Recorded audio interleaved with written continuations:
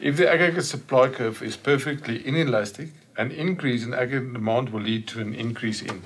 Now, again, we're going to draw a diagram of the model, a perfectly inelastic aggregate supply curve. Yes, aggregate supply curve is vertical.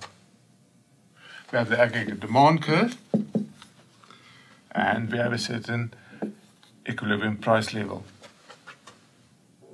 Now, we have an increase in aggregate demand, and that the increase is shown by the rightward shift of the aggregate demand curve.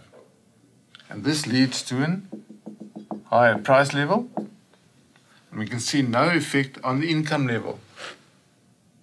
Some of you will know that we're actually at full employment.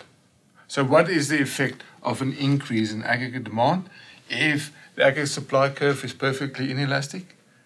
Well, we can see it only has effect on prices. So let's have a look.